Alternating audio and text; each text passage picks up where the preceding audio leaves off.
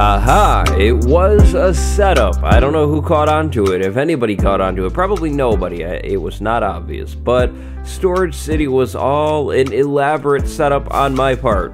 Welcome back to the Minecraft Guide, everybody. Hope you're doing well. Hope you are doing swell. That's right. I saw the request for the return of that intro, and I did it. I have to please the people. So today we are going to go ahead and work on this little project down here. You may or may not remember. Finally, it's been long enough. I'd like to get working on some end-related farms, some end things like inside of the end, and that means we need our road finished to go over to the end. Now the setup, what was I talking about? Well, of course, Storage City. Last episode we built Storage City for extra storage of bulk things like stone and cobblestone and maybe dirt, not the nasty stuff, but you know, extra storage. And yeah, because today I am hoping, big fingers crossed, to get all of this thing done. We have to dig all the way over to the stronghold. It's a pretty far dig, but I don't think it'll be that bad. Now, I think we are going to definitely want to... Okay. Aha. I just don't know. This is our 6th death now. 3 of my 6 deaths have come from the elytra. Very nice. I was going to say that I think we want to bring our fortune pick over there too for the project today, as well as our silk one. I'd like to restock our smooth stone, but the fortune pick will be for any and all ores.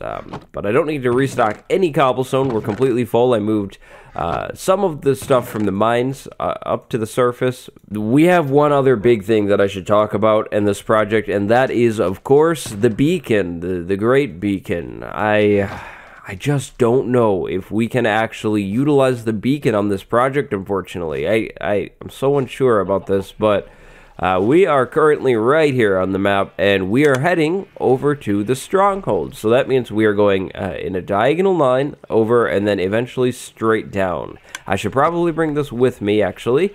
And yeah, that means that it's all water, and beacons need access to the sky to actually work, you know. So I don't know if I could actually utilize the beacon. I would have to either go up on the ocean top and set the beacon up and then move it every once in a while, or I would have to make holes from our tunnel all the way up to at least the surface of the ocean, put glass, and I just don't know if that's really worth it. So I think we're gonna have to pass on the beacon, unfortunately. Now, fortunately, this is an efficiency 4 pickaxe, and this one is an efficiency 5 one, and we have our skeleton farm right behind this wall, so I can easily run over to it and start mending things up whenever I need to. Now, how am I going to get this thing done? I really don't know. I don't even know if I'm going to finish the project today, in all honesty. I just know I'd like to move along on it. I don't know how much this is going to take in terms of digging time. So, we might do it all. Maybe I'll just do like the middle diagonal. I don't know really yet. I think we're clearing out these edge ones too because I want to do a wall design. So we're kind of clearing out the actual moving area and the wall space, right? I think a boat can fit through there. Can a boat? And I heard a drowned. I heard a drowned. We are right by the ocean, so we're going to hear a lot of that today. But can a boat fit through? Oh no, a boat can't fit through. Okay, so looks like I'm clearing out... man, I don't like that. It looks like I'm clearing out all of this for the road.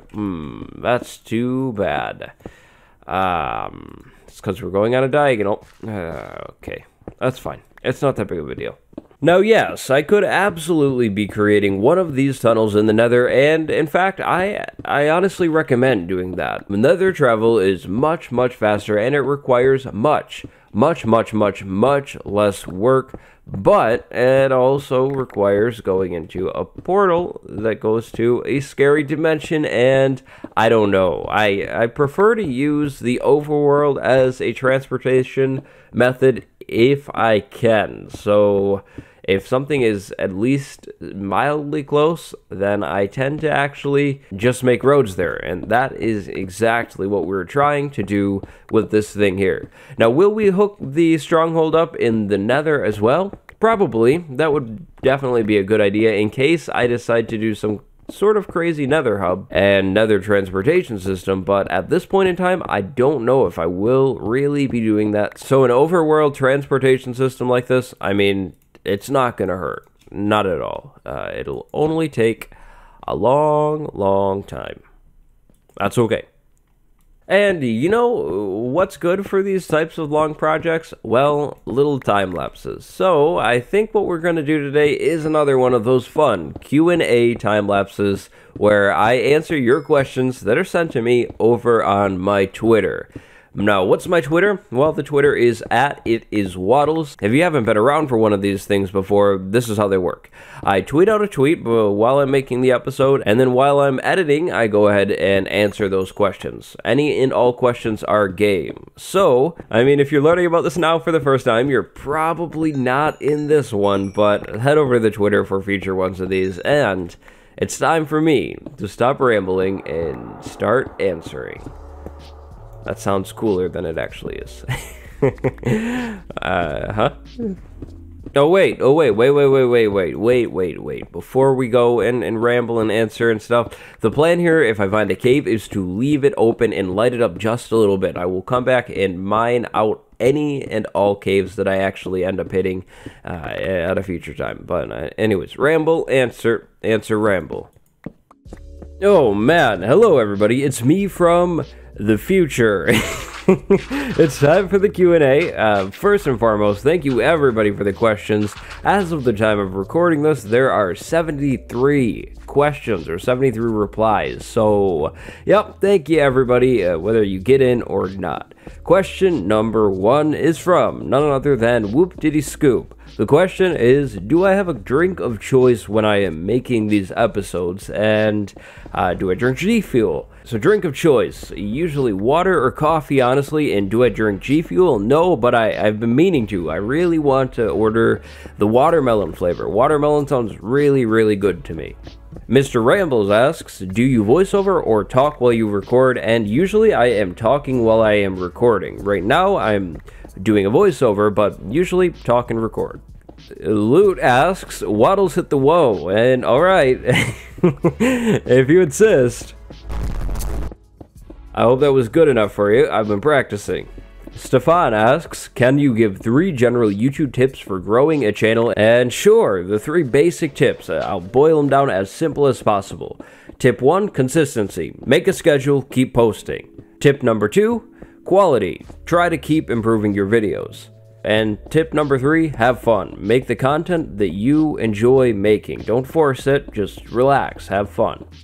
Maya asks, cats or dogs? And you know, I am probably a dog person. I grew up with a cat and I love cats. Cats are amazing, but I've been around dogs more recently and I love it. I love how dogs they just want your attention. They want to make you happy, and you know, I need a dog myself. I've said it before, I need a dog. I really need one. Little Uzi Vertical himself asks me, what is your favorite Uzi song? And you know, I don't know if I'm basic or not, but 20 minutes is pretty good. Puffy Vessel asks, what is your favorite update? That's a tough question, but honestly, I really like the Village and Pillage update. I mean, I'm kind of biased because it's new right now, but the villager revamps, the whole crafting stuff, the items and things that were actually added, like pandas, everything's just so cool. The update Aquatic is probably a close second. That was another amazing update. Ray D asks, any thoughts on doing a cobblestone generator for the guide world? And you know, that's not a bad idea. The only reason I haven't done one up to this point is because I just have so much cobblestone and I haven't needed to make one yet, but I'm sure I could work that into the world, into some sort of factory or something. That could be really cool. Colby C, Grung Crazy May, and a few others asked, Waddles merch, and I've got a reply with Waddles merch. Very soon. Very soon. Announcement coming on Twitter soon. Wait, he told me not to say that. Leg Connoisseur asks, is Minecraft tax evasion a thing? Because if it is, I'm in a whole lot of trouble, and my guy, I might be in trouble too. I'll have to count my emeralds and possibly pay up if it is a thing. Harambe's stepsister asks, what's the coolest part about being a content creator? And honestly, it's the interaction. I love interacting with you guys, reading the comments, seeing what you guys are saying to me on Twitter, looking at the memes you guys send me, both on Instagram and on Twitter. It's just amazing, everything all about it. But really, the interaction, I love it. Demon emoji smiling asks, everyone talks about a face reveal, but what about an eye reveal? Eye reveal at 200k, and you just might be onto something. A few more questions here. Promithabean asks, what is your favorite song off of Yeezus? And I don't know, it's gotta be On Site, or Hold My Liquor, maybe. By the way, that's a weird name. I hope I didn't say something weird. JollySly.png asks, have I ever been to an Asian country? If so, yes, and where? And no, I actually haven't, but I would love to go to either South Korea or Japan one day. I think those countries are amazingly interesting in terms of the culture and the history, so those would be my top two. Probably Japan first. And rounding this out, last but not least, we have a question from Cynic Sin asking me to rate her cat. I'm assuming a scale of 1 to 10, and the cat has definitely got to be a 10.3 because it looks furry, and I wish I had a dog. Cats are cool too. But that just about wraps up our Q&A time lapse. I extended it because of the amount of amazing high quality questions. Thank you guys for all of your questions, and keep your eyes out for another one soon. I really love doing these things. But with that, let's dive back into today's project.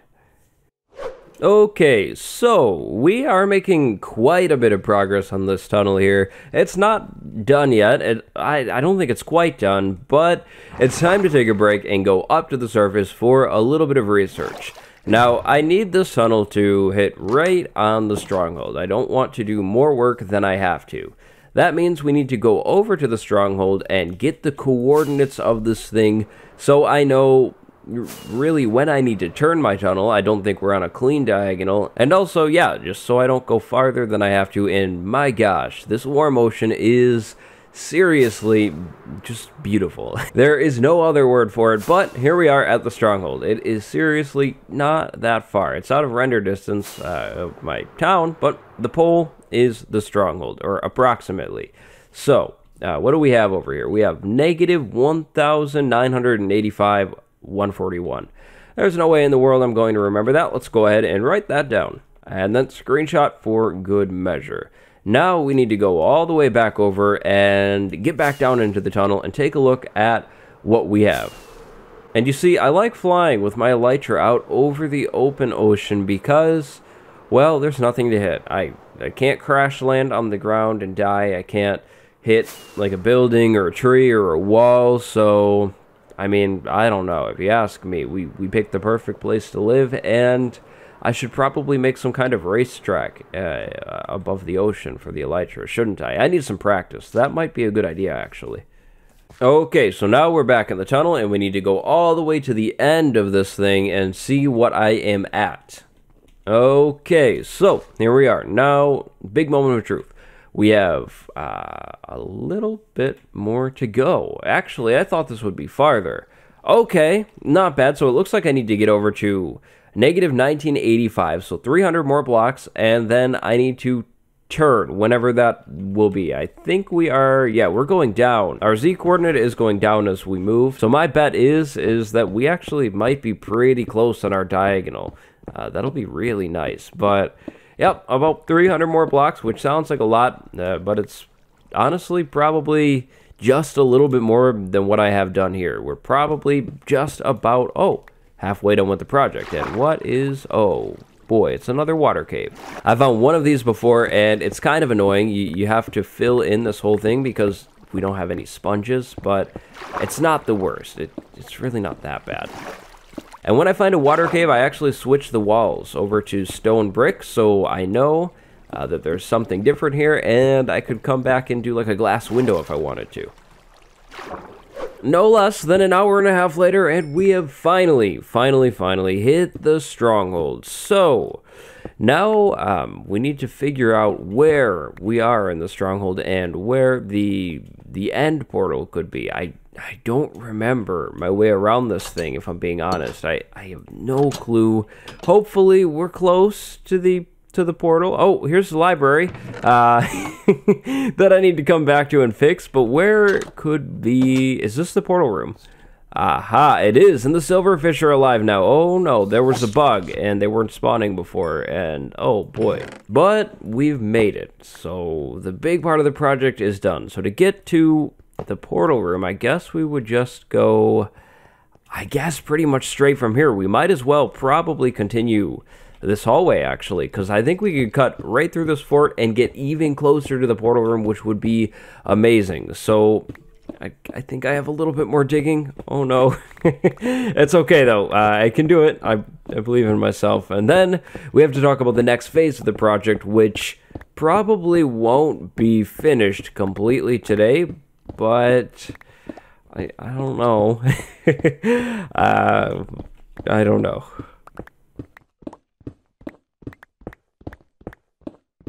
Yeah, I don't think there's any way that I finished the project today.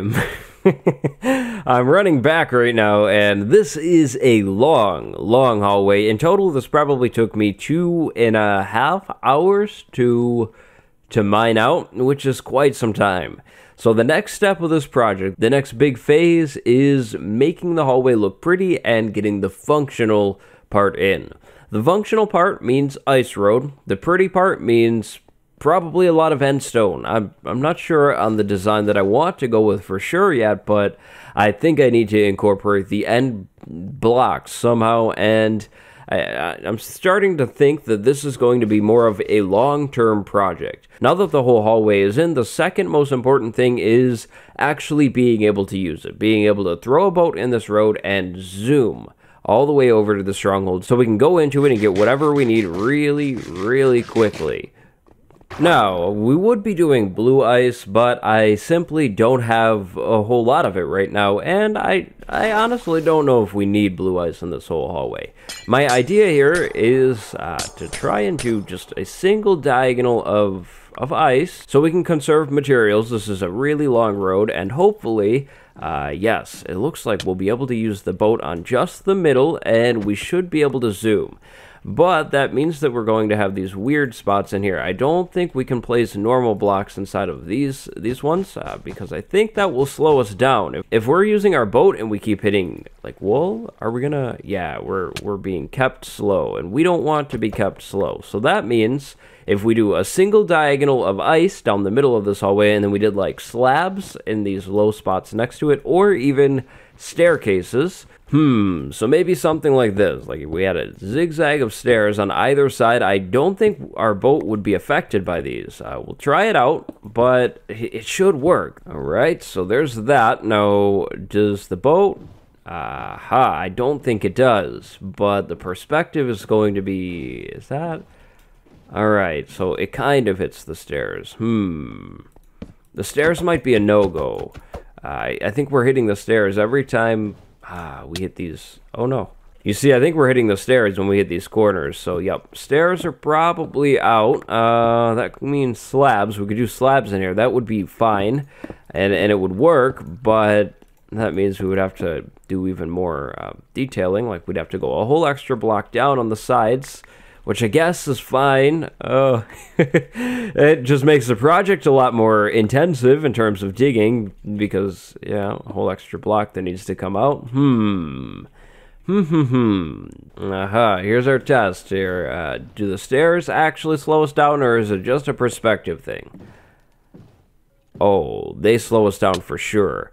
we would have to really, really focus on staying in these middle blocks, and I don't like that. I'd like to be able to kind of zone out and do this. So stairs, absolute no-go, unfortunately, and we'll do slabs along the whole floor in here. Now the walls, what am I going to do there? Ooh, that's a tough question. I'm thinking probably actually something with normal endstone, though, because we're going to have a lot of endstone bricks on the floor. I don't believe there is an endstone slab. Yep, no endstone slab, so probably something with the unbricked endstone and a little bit of bricks as well, probably from time to time.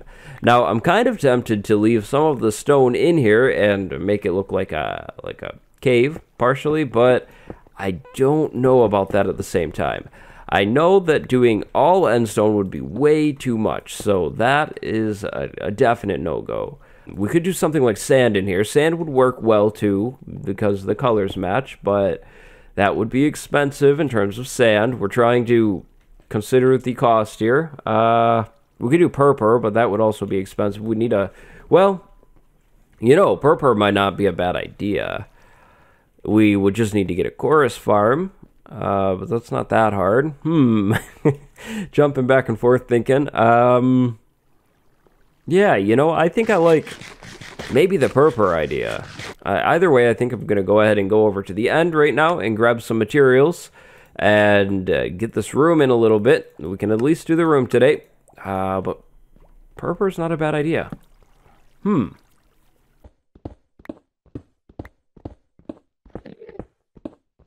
Okay, let's go ahead and finish this build. So, I brought my building materials down here, and I brought an ender chest as well. I think there should be an ender chest in this room.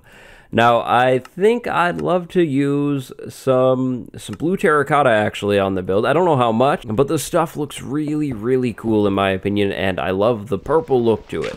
So maybe like a blue terracotta stripe going around some sort of edge or something, and we could break that terracotta stripe up from time to time with, I think, a little bit of endstone bricks. Endstone bricks would look really good here. Maybe the stripe goes in the dead center of the wall, so we have a 4-high wall. I think the floor should probably be spruce wood. Spruce wood looks really, really good with endstone, and it goes okay with the purple blocks, I think. I was thinking about birchwood, but birchwood is way too close in tone to the endstone, so I don't think that'll work. So something like that so far. Those are our blocks. Then we need something else on the wall. We could just do plain old endstone on the wall and then do purple stripe and more endstone on the top. That might be the best way to do it without introducing way too many colors for the build. I don't know. Let's give it a shot. We'll see what it looks like. So 3 wide section, beam, 3 wide section, beam, and then we'll do the corner right here. Now, I'd also like to add a secret crawl through way into the skeleton farm, I think. Not an intentional one, but just a shortcut in case I'm ever down here working again, which I will be, and I need to go and mend up my tools. The nicest thing in the world while working on this project was being able to simply pull out the wall really quick, run into that room, stand and mend my tools up, and then go right back to the project. Having something like that nice and close makes things a whole lot more enjoyable. So how could we do this? We could do our corner beam and, oh gosh, how do I want to, This is what we could do. Maybe. Big maybe. I'm not sure. We'll place a trapdoor like that, right? Then we can open it. We could dig this out. We could crawl through over to this side and then drop down into the room like that. Then we could place another trapdoor up here. And how do I get back into it? I don't know. Would putting ladders going up the corner of the room ruin it? Let's find out. Ladders go up, and then can we can't even get in there. Oh yeah, we can. Yeah, we can. Okay. Maybe that's fine. It does kind of ruin it though. I don't know. I think it's okay. I think it's fine. And I kind of like the secret little connection idea. That's pretty cool. It's definitely obvious. It's not like hidden or anything, but not bad. Not bad if I say so myself. And, you know, this ladder, I think we can just chop this one out. And, you know, I should have taken the ladders from there. That ladder was the old access route to get down here, but we don't use that anymore. We have our bubble columns. So it's been long overdue that I just ripped that thing out. I have a bad habit of sort of leaving things around in my worlds, and then never coming back and removing them, and then they're there forever, even though I don't need them there, or just leaving building materials everywhere. Yeah, maybe you noticed that in the world download. I think I cleaned it up, though, so maybe you didn't. Maybe I was really good and I just exposed myself right now. Whoops. You didn't hear a thing.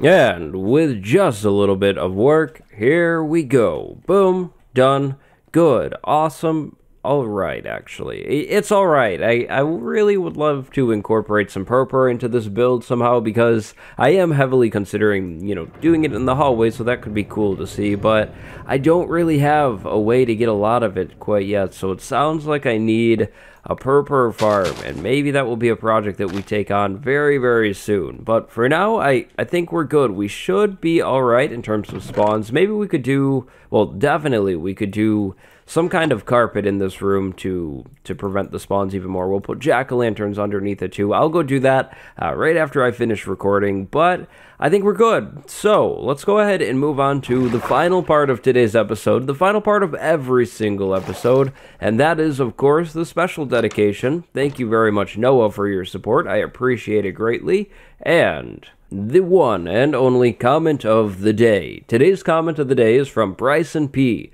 The comment: do you plan on giving a Trident tutorial or something anytime soon? And, you know, as soon as I saw this comment, I realized that I was forgetting something. That thing that I was forgetting? The Trident, of course. We found a Trident a while back. Actually, the same episode that we found the Stronghold, I think it was, and yeah, it's been in a box collecting dust, and that's no good. I should definitely get on a Trident tutorial soon. Completely forgot about that. We need some mending, though, for it, so maybe that means it's time for me to do a little bit more AFK fishing in between episodes, just to see if we can get lucky and get a single mending book. So I think that'll be the plan. Not 100% sure, but that is just about it for everything that I need to say. So thank you very much for watching. I hope you guys enjoyed the build. I am going to do the jack-o'-lantern lighting thing right now before I forget, and I'll see you next time. Go have a good day. Goodbye, everyone.